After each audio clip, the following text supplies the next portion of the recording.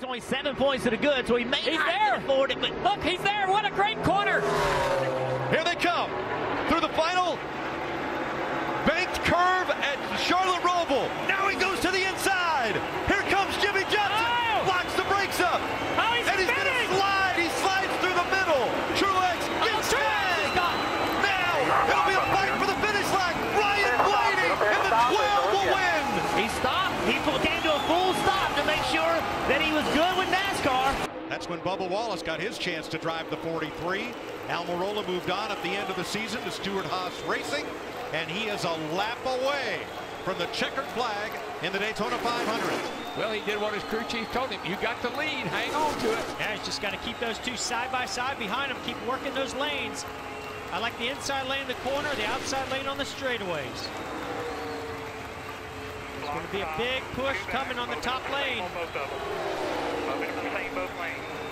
Boy, this is going to move to the top lane. Going to have to be quick. Going to have to be quick. Almirola up to cover. Dillon, where will he go? Get there. Oh, into Almirola. Around he goes. And here it comes with the number 3, 20 years ago. 20 years of trying for Earnhardt. He won the Daytona 500. Austin Dillon wins the 60th running of the Great American Race. He raced him clean again to the inside. Martin Truex Jr. has the advantage as they come up the turn. He'll see the white flag one more time around. Martin Truex Jr. on the inside looking for his first short track win as well as a trip to Miami to try to defend his championship.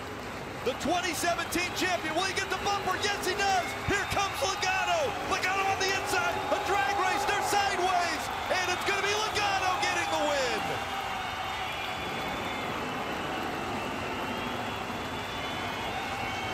Joey Logano fighting back. Miami, baby. The race will be official at the caution or the checker. And this is where I'm seeing Kevin Harvick be so good. You see that launch that he got through 1 and 2?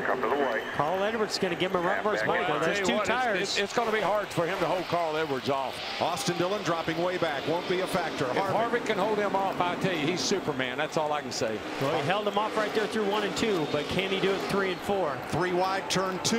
Everybody gets through. Next flag ends the race.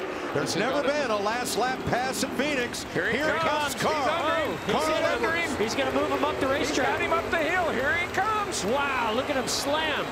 It's going to be. Whoa. Too close to call. I can't call that one. Did you see them hitting one another? I think Harvick got it by a fraction of an inch. I think 1/100th of a second. Tries to get help. He tries to get that help from Ty Dillon. Now, everyone fighting for every position. Down the backstretch for the final time. Ryan Newman, huge push from Hamlin. Here comes Newman. Newman sideways. He saved it. He saved it. That's going to give that 12 car a chance to get another run, but Newman way out front. They're going to have a big run coming up on this 6 car down the front straightaway. Huge block coming right here. Blaney as they go around the 37. Almost upside down. So's the 96. Parker Kligerman. Here they come. They make contact. They're side by side. It's a photo finish at the line. Blaney and Newman were side by side when they crossed the line.